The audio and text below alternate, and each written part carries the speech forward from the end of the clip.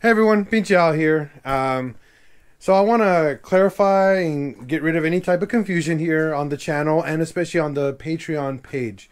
I don't want to make anybody feel uncomfortable or not understand what is going on currently in the current status of the Patreon build right now. So Luis is one of the Patreon members here on the channel, actually on the page, and he has invested money in building the engine that is currently in the car.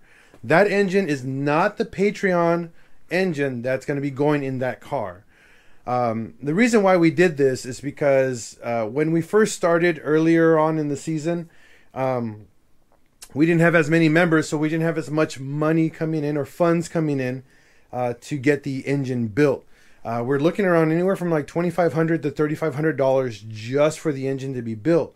That doesn't factor in all the other modifications that we require for that car to be done.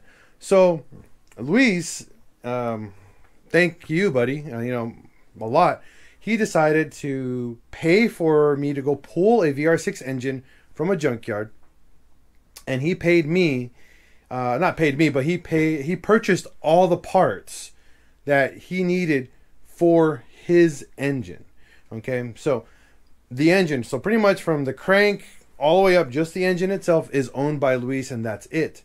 The engine that we have here, the other VR6 that we have here, here's the head. We actually have an OBD1 manifold and valve cover, and then the engine sitting over there.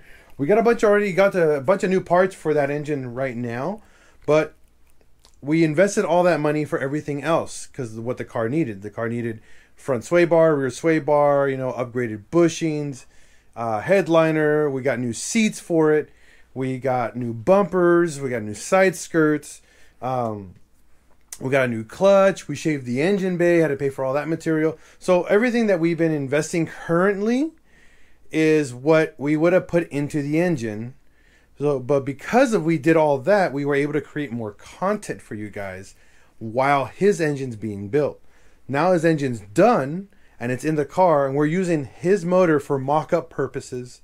Once we get the car fired up with his motor, we're going to break in the car.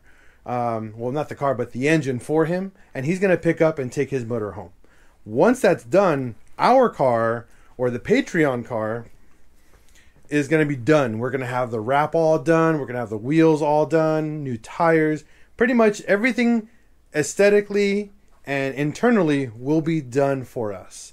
And now we can focus surely only on the engine, which hopefully because of that, everybody's going to get super excited because we got a better engine being built. Not better, but a different type of build engine being built for this car. So I'm hoping that you guys understand the little bit of confusion that we're having at the moment, because we're wondering why is that motor in there and why is it going to go to Luis? Well, again, plain and simple, that's Luis's motor that I cherry-picked from a junkyard and I built for him with his money, not Patreon. And I want to make sure that everybody understands that. So once that motor is gone, we're going to start building that one, and then we're going to pretty much put that in there. So what I've also been doing to help make this progress, or make this, I guess, go faster for us, I've been picking up side work. So one of my YouTube subscribers actually dropped off a motor and we tore it down. If you remember, you guys watching that, and that ended up being a bust on his engine. So I had a spare motor for him and we tore it down, and it's a beautiful, clean engine. So he's going to donate money for us towards the Patreon build. So that's going to get us closer to our goal even faster. I've been selling car parts every time I go to the junkyard or I pull something that I don't need. We put it towards the Patreon build. And that's pretty much it. We use it all as donations towards that. So it's helping us expedite the repairs, or not the repairs, but the build process even faster. The reason why I'm doing all of this is so when we get to the engine, that's all I'm going to focus on. It's just engine, because I want to do some field trips when we go take the engine to get machined and actually get oversized, because I don't have any content for oversizing an engine block. So I'm actually pretty excited for that. Same with the head, because we're actually going to oversize the valve.